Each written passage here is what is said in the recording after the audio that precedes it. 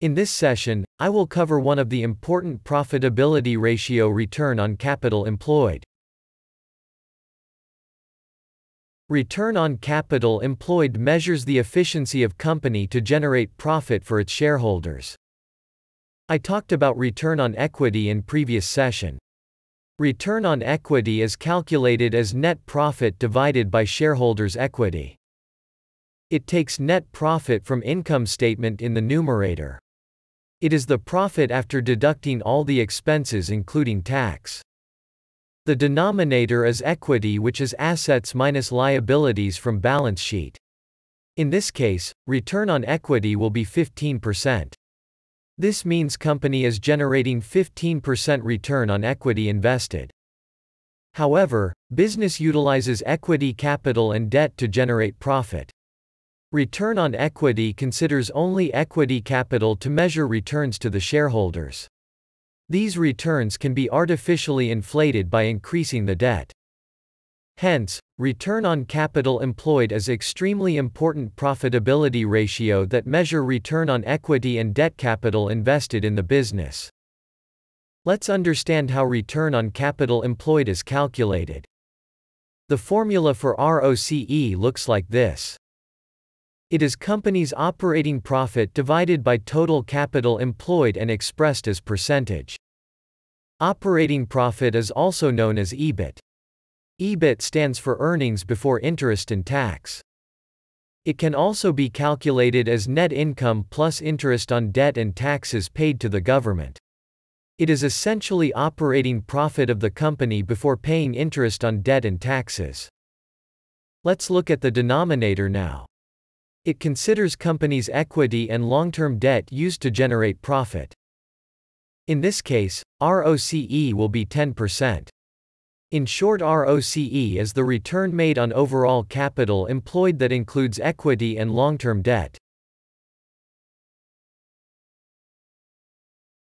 It's time to understand how ROCE is useful while analyzing different companies. Let's assume you are analyzing company A and B for investing decisions.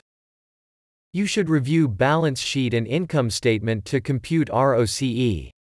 Let's assume company A has 15 crore equity capital and 5 crores of debt. Hence, the total capital employed is 20 crores. On same line, let's assume company B has employed 30 crores of total capital. From income statement you calculate company's operating profit, which is EBIT. Let's assume company A has 4 crores of operating profit. And company B has 5 crores respectively. Let's compute the ROCE now. You can calculate ROCE of 20% for company A. The company B has ROCE of 16%. You would have noticed company B has lower ROCE despite of high operating profit. This is because capital employed by company B is much higher than company A. However, company A has relatively low capital employed and high ROCE. It's important for your business to generate high return on overall capital employed in order to be more efficient and profitable.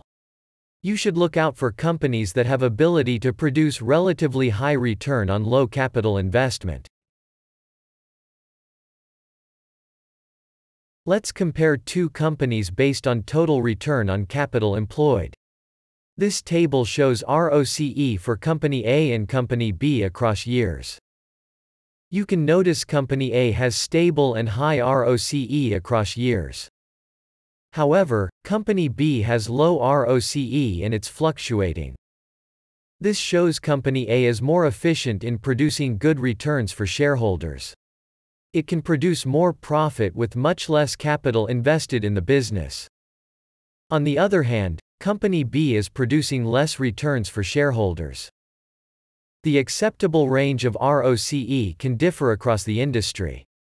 For example, utility, oil and gas companies will have low ROCE. 8 to 10% of ROCE can be considered as sign of an efficient company. However, software companies typically have high ROCE.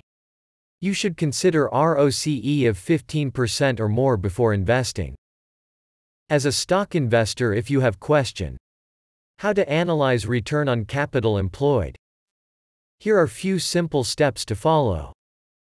You should always compare ROCE with companies that operates in the same industry or similar business model.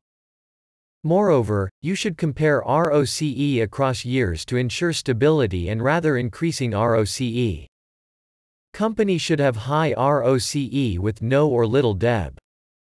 You should typically look out for companies with 15% or higher ROCE before you consider investing. Thank you.